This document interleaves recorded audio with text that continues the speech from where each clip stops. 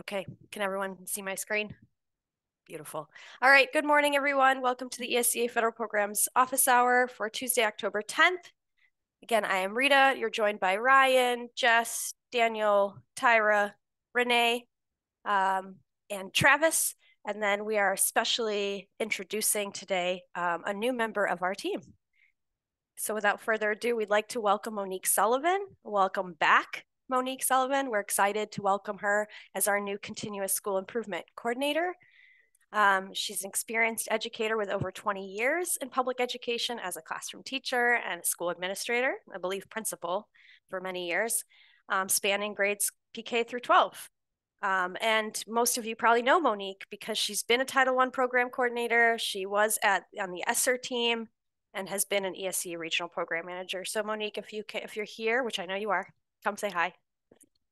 Good morning, everyone, and thank you for the great welcome. It is nice to be back in ESCA world. I just wanted to say, though, that Renee Riley is going to stay on for a couple more months to help with the transition, and also that Cheryl is on family medical leave right now, so she's going to be gone until about the mid-November. So Renee is going to help stay on a little bit and help with that transition, and also with Cheryl being out. So welcome. It's great to be back, and I can't wait to work with you guys on the Tier 3 application. So thank you.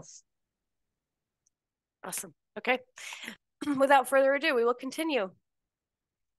And Travis has the bulk of the fun stuff today. So Travis, you can take it away. All right. Good morning, everyone.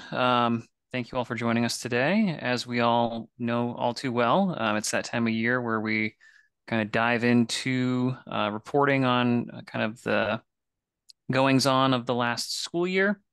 So you have recently got some messaging through Grants for Me that the FY23 performance report is now open.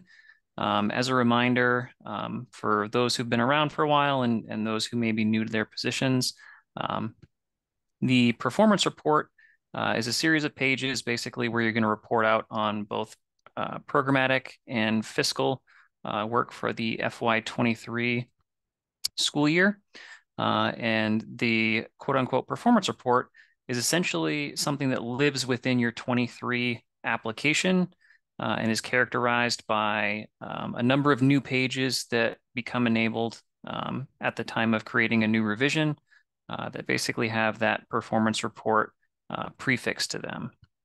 So if you're trying to get in and work on the performance report and you're not seeing anything, make sure you go ahead and create a new revision to your FY23 application, because as soon as you do that, you will see all of those new pages populate within your application.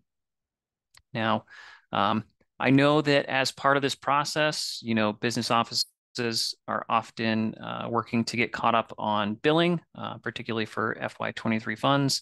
And so if you're in a situation where your business office is trying to bill for an expense, but may need to make some budget adjustments to the FY23 application in order to do so, you may run into a little bit of a stumbling block where the application won't allow you to submit because there are some required responses for the performance report that have not been completed. So if you run into that situation, really the only solution we have at this point in time is to navigate to each of those required fields for the performance report and basically enter a placeholder response for the time being. And we more or less asked folks to just put, TBD, to be determined in those fields. I think they're mostly related to reporting on goals and things like that. So by virtue of doing that, you'll be able to kind of make your budget updates, submit them, get them approved, wrap up billing, and then kind of go back in and follow up with that performance report piece. So just a couple of quick reminders on the performance reports. They are due November 1st this year. And as I just indicated a little bit ago, it is important that folks get caught up on billing for FY23 funds before going in to complete the performance report. It's not happened all that often in the last year or so, but we do sometimes run into situations where a district may try to complete their performance report based on year-to-date billing. which in some instances is not accurate. You know, if you've only billed through June, there'd be that extra 3 months worth of time that's included in that performance report period that's not been accounted for. So that would be a situation where, you know, you go through all this work, do the reporting, only to have us kick it back for updates through that September 30th date. So please make sure that when you're working with your business offices that the billing is done through that September 30th end date before going in and working on the performance report itself. As far as the actual submission of the performance report, just like it is now with the applications, that submission is not considered final until such time as it is electronically certified by the district superintendent, which is characterized by that LEA authorized rep approved status. So again, just something to be aware of as you kind of go through the process here. You know, if you've submitted on your end, that's great, but there also needs to be kind of that chain of events that happens for approvals that ultimately results in the superintendent certifying the performance report, which is what constitutes approval on our end by the district, which then kind of prompts our state level review of that submission. We also, for folks, again, if you need a refresher or if you may be new to your position, we have a number of training videos on our website and how to complete the performance report. And I think it looks like Jess has been kind enough to throw that link in chat for me. So if anyone would like to access that, feel free to navigate to that page. And I believe there's a specific performance report training section with a series of videos you can refer back to.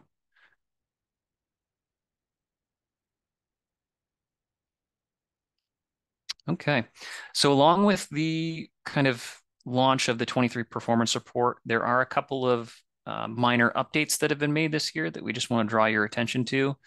The first of which being that on the basically school and district profile pages where folks would normally have to self-report their proposed goals from the application and then their actual outcomes in relation to those goals. We now have it in such a way that those pages will auto-populate the goal from your last approved application. So the only information you need to enter now is your actual outcome achieved, because that goal information will automatically populate on that page for you.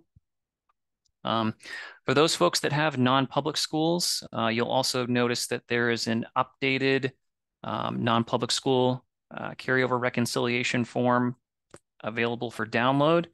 And this is a revised form that all folks will need to use who have any non-public schools that may not have fully expended or may not have fully leveraged, I should say, their equitable services funding amount. And just basically the key takeaway there is there'll be some different questions. And as we've kind of now moved out of kind of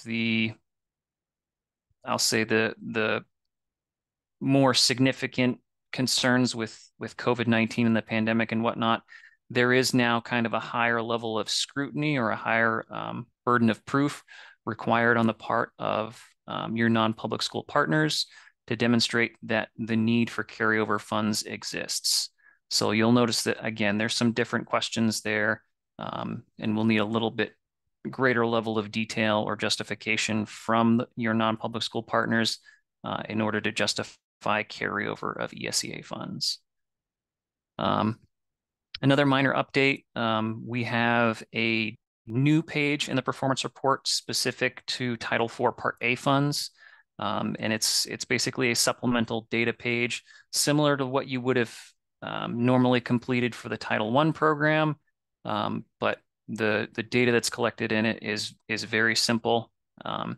If you're a school district that perhaps transfers all of your Title IV A funds to another program, this is still a page that you'll need to complete, but you'll just basically enter NA in the few responses that exist on that page.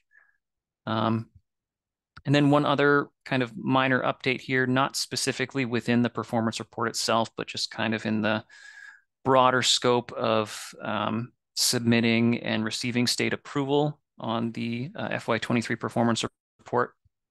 We've now reached a point in time where FY21 funds for ESEA need to be closed out.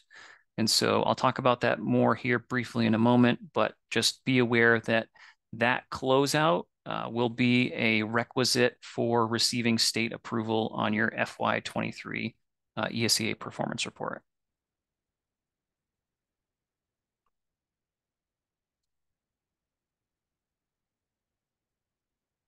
Okay, so as I just mentioned, we've now reached a point in time where it's basically time to work toward closing out your FY21 ESEA awards through the FY21 application.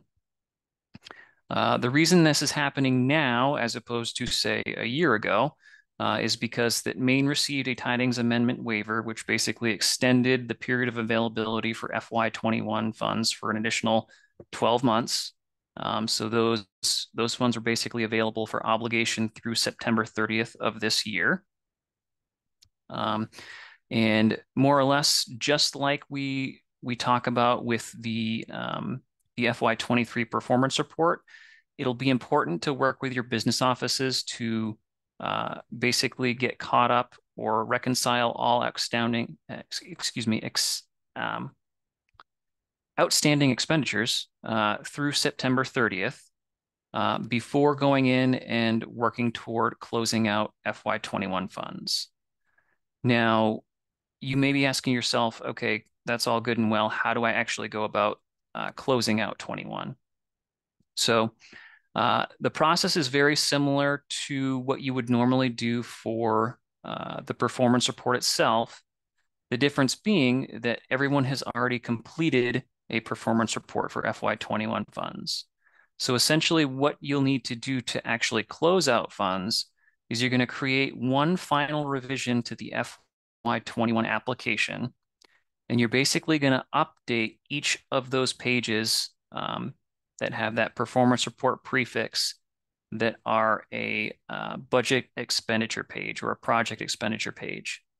So basically all that we're doing with this final revision is updating each of your project-based expense reporting pages with the total amount of funding that was spent against that project for the year, or rather for the period of time that funds were available. So in essence, this is almost kind of like a mini secondary performance report where you're just going in to update those expenditure pages with your final expenses for the period of performance. Okay.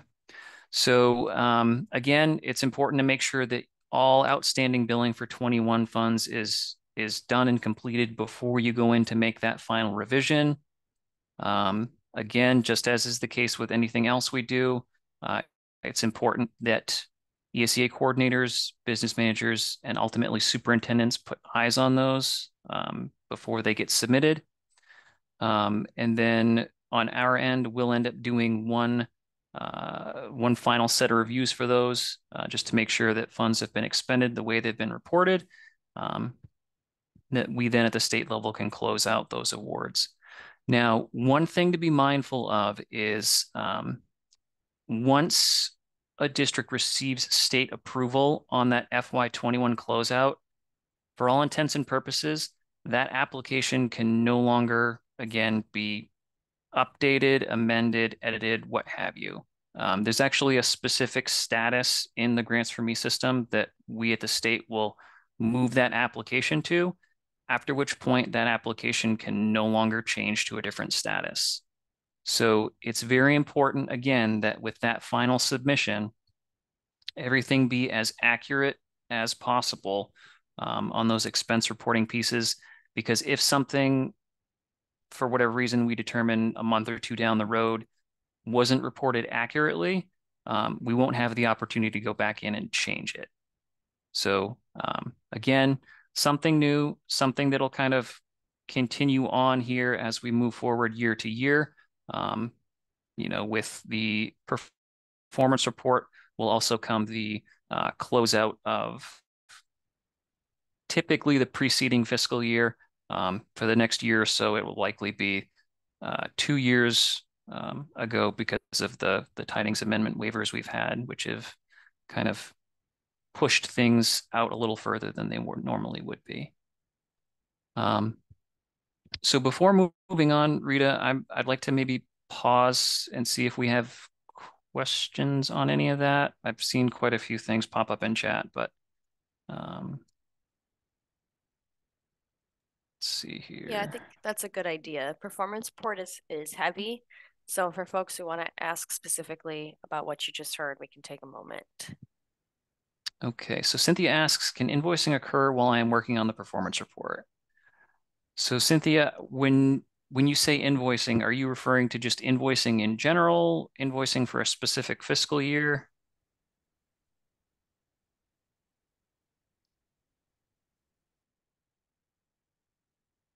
Hi, can you hear me? Sure can. Okay, so if I'm working on the performance report, so invoicing for that year's performance report for 23. Mm-hmm. So I have it open. I've been working on, I've got a lot of the narrative already done, but the invoicing from July to September hasn't happened. It's ready to go, but it hasn't been sent in yet. So what you can do in that case, Cynthia, is you're by all intents and purposes, you can start that revision and begin populating the performance report with the information that you have. So things like goal reporting and whatnot. Mm-hmm. What I would avoid doing, however, is working toward completing those expenditure pages until such time as your business office has had an opportunity to catch up. Because what you may run the risk of is, let's say, for example, let's say you just kind of go into the system and grab some figures and start plugging in numbers. There is the potential at that point that what you're entering may not exactly align with what actually ends up getting billed for through September. So again, it would be something where I'd recommend holding off on that submission until your business office is caught up, if that makes sense.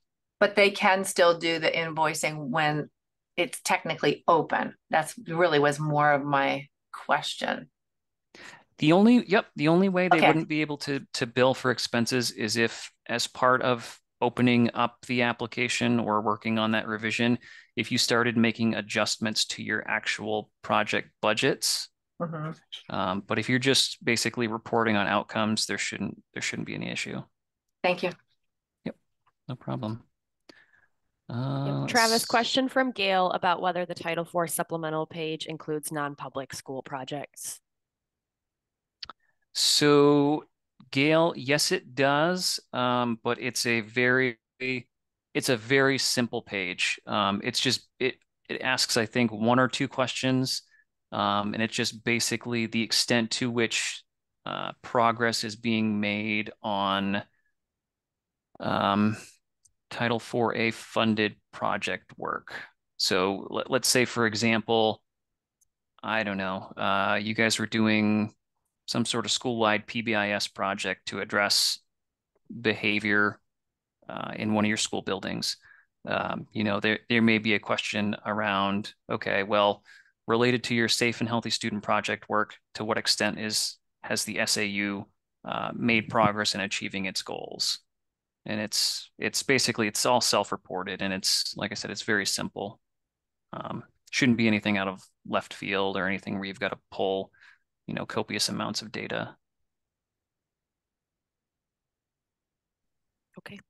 And then Jess did answer Aaron's, and I know we've got our school improvement team who might have to head out at 9:30. So feel free to keep asking performance report questions. Renee, I know you wanted to make sure to explain the difference in your program's years with closeout. So I believe you're next. Rita, I'm just going to answer one more here that was sent to me privately. Oh, okay. Yep. So it says, if we already spent down money previously, i.e. last year, do we still need to close out? And the answer to that is yes. So if you've already fully expended your FY21 funds, now is an opportune time to go in and create that final revision to your FY21 application and complete the project-based expense reporting to close out FY21 funds. Okay, thank you. Renee? Good morning. Thank you, Rita, because I do have to hop off here for another meeting, but I did want to just clear up any confusion for business managers as they're invoicing for their school improvement grants. If they have a school that happens to have that grant as well, the FY22 school improvement grant does use FY21 Title I Part A funds set aside. So when Travis was talking about that tidings amendment waiver that extended the deadline for those obligations of those funds, that tidings amendment waiver that he was referencing for FY21 funds actually backs the FY22 school improvement grant. So for the FY22 school improvement grant, all of those funds should have been obligated by September 30th of 2023, so just 2 weeks ago or so. And all of the invoices for the FY22 school improvement grant needs to be invoiced by December 31st of 2023. So that is, just to clear up that confusion, that FY21 funds does back the FY22 school improvement grant. So when we're referencing that, those fundings to be expended and invoiced for, that is the grant that we are talking about in the school improvement grant world. Thank you. Okay. You're welcome. Okay. Fall monitoring. Did you want me to take this, or Sure. Daniel, did you want to lead this? Either way, it's fine. I'll hop on. All right, so lots going on with monitoring for districts identified as medium or high. Again, that identification is found in your GANs in Grants for Me, your grant award notifications. So for those that are marked as medium or high on those GANs, you are being monitored. So we have some items on our website. They're in the monitoring tool. If you are identified, you need to provide evidence. There's a bunch of fact sheets on the website. I can pop the website and the link after the slide with more description of what each of those items are. Those items, all the evidence needs to be uploaded by this Friday, October 13th. If you have questions about the fiscal specific items, you'll want to reach out to Tyra Corson. Her name is on those fact sheets. And if they're about more generic ESEA items, then you'll reach out to your regional program manager. Again, if you're medium, you're only going to do the medium items. If you're high, you're going to do the high items. So, And medium. And both. medium, sorry. Thank you. Yep. And a lot of the monitoring items I understand are fiscally related, except for a couple, Jess, and I know one you're going to talk about right now. Yep. Yeah, so one of the Title I items, item A2, is only for targeted assistance schools. And I just wanted to note, I added in this highlighted section onto the fact sheet because we got so many questions on it. One of the pieces of evidence to show more detail about how the targeted program is running in your school, if you have a targeted Title I program, is to include a student list. That student list should be redacted. So you can just say student A, student B. We don't want to know their specific names. So just wanted to highlight that new language on the fact sheet for item A2. Yep, it's important that we maintain student privacy because the goal is not here to really know the kids. It's to understand the identification process. So for Title I, please be aware of that. Okay, and the Title I Summer Reallocated Application. I love these applications. I have to say I've been really enjoying. I always enjoy reading the effective practices that folks self-report. There have been apparently some amazing field trips this year. There have been some awesome engagement, family coordination, just really proud of how this funding is used. So thank you, coordinators who apply for this extra funding. I know it's extra work. I know it's extra things to think about, but I really hope your summer programs were successful and you felt like the students were able to make gains. With that being said, of course, that means this money is dried up, and the performance report now to close out this grant is here. The time is now. I always had October 15th as the deadline. I realize that's a Sunday. October 16th is a Monday. Just be aware that everything is happening right now. That the summer reallocation, really the last day to obligate was 9/30. So again, similar to our other ESEA performance report, these are reallocated funds that are really gone. These are old funds, FY21 funds. So please, similar to how you deal with the ESEA, there's a performance report page that populates once you click revision started. The performance report for Title I specifically it's not too crazy. It's usually just how many students ended up being there, what was the attendance, how many teachers were hired, goal outcomes, and then of course, what did you spend your money on? And mostly I look at that expenditures match invoices and that the district is really done with this funding. You'll see this year, there's a checkbox in the performance report just to indicate if you did have any remaining funds and you're not using them up. That way I don't need to come and email you and confirm that you're actually done with invoicing. So it just saves some back and forth from last year. Yeah, so I'm going to enjoy continuing to read these and learn about the programs, as well as ensure that you guys are done with your funds and done with closeout of this particular program.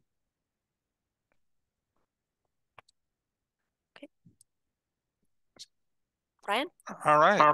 Good morning, everyone. Just want to talk a little bit about Title IIA and course reimbursement, as we've received some questions on this lately and thought it would benefit everyone to address them. First of all, keep in mind, Rita, did we jump ahead a slide? I don't know, maybe. Is there a slide missing here? There's 2 slides for Title IIA and course reimbursement. Oh, no, I must not. No. Okay. Do you want That's me to? all right. Okay. Nope, we're good. I got this. Okay. So keep in mind, Title IIA can be used for course reimbursement when we're talking about increasing teacher and principal quality. So this is something that needs to be connected to a high needs area in your ESEA application for either the school or the district. And I'm really intentional with that language because in the past, we have seen some applications that have said things like, we're paying for tuition reimbursement so our teachers can get recertified. And even though we know they can use credits they receive from grad school or from an undergrad to get recertified, that can't be the reason why title funds are paying for the courses themselves. Right? It still needs to be connected to a high needs area of the district. And this actually does come back to kind of a supplanting concern because teachers are required to be recertified. So we want to make sure the reason why we're paying for these courses is because they tie to one of your high needs areas, just like everything else in our ESEA application. On top of that, you've got to remember that these funds cannot be reimbursed until the course has been successfully completed, in the same way that costs for a conference can't be reimbursed until after the conference is completed. So someone has to have successfully completed that coursework, and then the reimbursement can come to us. Another thing to keep in mind when we talk about supplanting concerns is that if your district contract for your teachers or your principals includes this as a benefit, this course reimbursement, we also may have to consider supplement, not supplant, being an issue. So we want to make sure that the district has exhausted any state and local funds that you've budgeted towards course reimbursement first, before you then come and seek federal funds. Because if it's in your contract, that means you've already made that obligation. So we want to have used up that full pot of money for that fiscal year before you seek reimbursement from federal funds. And then lastly, sort of a sticky situation we're helping one LEA through recently. If that contract or your policies talks about teachers or principals having to return course reimbursement funds if they leave your district, right? If they're no longer employed there after a certain amount of time. First of all, you want to really think through that policy and then how you implement it, right? You don't want to be stuck in a situation where you're trying to get funds back after someone's already been paid and there's no enforcement mechanism for how they make sure they get those funds back to the district. And then kind of from our side, if you start to try to get those funds back, the full cost of the course needs to be returned to us, and we'll credit that back to your account. But if you are going to take even just some of those funds back from the person who's no longer employed there, then the total amount for that course reimbursement has to be returned to the state. Thank you, Ryan, and thank you for working with half of your information. I did put the newsletter blurb in the chat, and I just will remind folks that this information is there in the site. So thank you for doing that. We lost half of your update. Okay. Also, Andrea can't join us today, but if you read the newsletter religiously, which I'm sure you all have time and do every single month, MTSS office hours will take place weekly on Tuesdays from 3:30 to 4:30. For those of you, probably many of you know Andrea Logan. She's the MTSS specialist with the department, and she really wants to ensure ESEA coordinators have sort of an understanding that this is something they can pop into as well. And usually this is like a no agenda style where folks come with problems of practice of implementing MTSS structures to benefit student learning and behaviors in the classroom and at school. And then she does mention PD opportunities and things like that. I'm sure it's sort of a network of educators who are working together to kind of make MTSS work for them. And thank you, Travis, who has just popped in the registration link that is linked there into the chat for folks that want to register and have that on their calendars. She may join us in the future, but just couldn't today. I'm not sure about recorded sessions for MTSS. I can ask Andrea. I know we record everything, but I'm not sure she does. So can certainly ask and get back to you in the chat, Lisa, here in a moment. Tyra. Good morning, everyone. I'm super excited to share with you that we are in the planning phase of developing a consolidated federal fiscal office hours. So if you have joined the IDEA or ESEA office hours in the past, we're hoping to collaborate and come together to provide one federal fiscal office hour a month.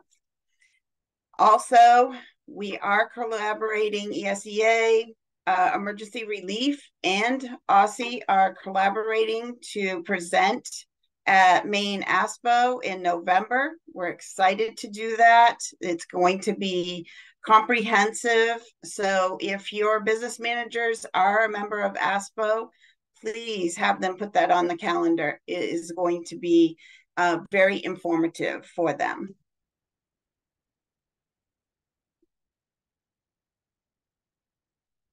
And just as a reminder, your substantial approval date for your FY24 application can be found on grants in Grants for Me.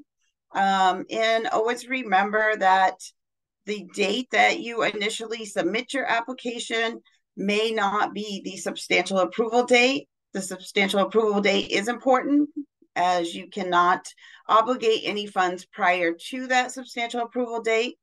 I am sending out like a caution notice for districts that are using up their FY23 funds and possibly splitting the invoice between FY23 and FY24. Make sure that those expenses fall within your period of performance for your FY24 application as well. I have seen where some Title I salaries and benefits, they are splitting like the end of the summer, so August, and they don't have substantial approval on their FY24 application, so those are not eligible for reimbursement. Next slide. This is just a reminder of your FY21 funds. Liquidation period is now through December 30th. Please get your invoices in. Your funds should have been obligated by September 30th. Obligations should not be made prior to the substantial approval date, which we have already discussed. Pre-award costs, if they have been approved, then your substantial approval date will revert back to 7/1. Accrued salaries cannot be reimbursed using current year funds. Salaries must be expensed in the fiscal year in which they were earned. Any contractual services should not be entered into until after the substantial approval date of your application. And I have the link in the slide to the Code of Federal Regulations when obligations are made.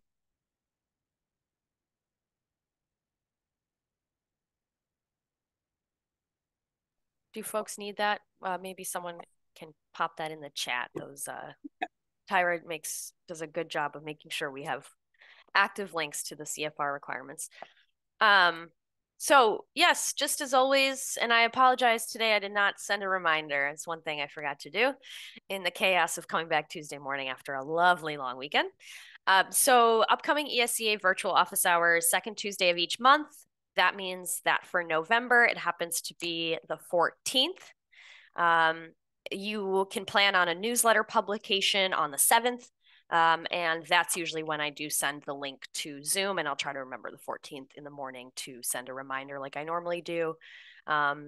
We will see you then, kind of after the 2 weeks of the deadline, past the deadline for the performance report.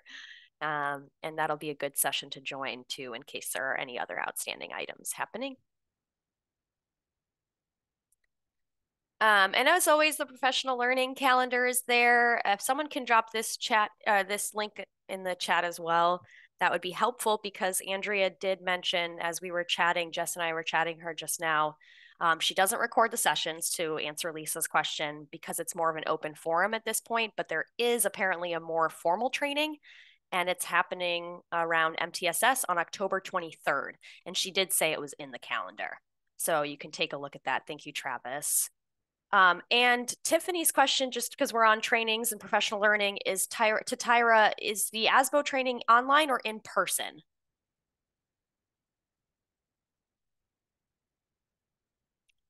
In person, November 17th. Thank you, Tyra. Okay. As always, here we are.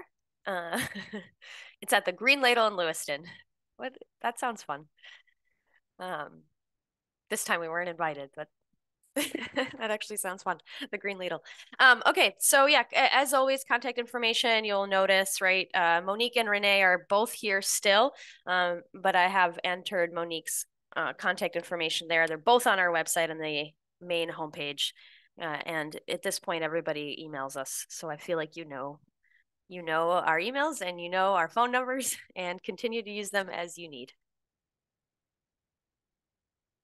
And here's where I will stop recording.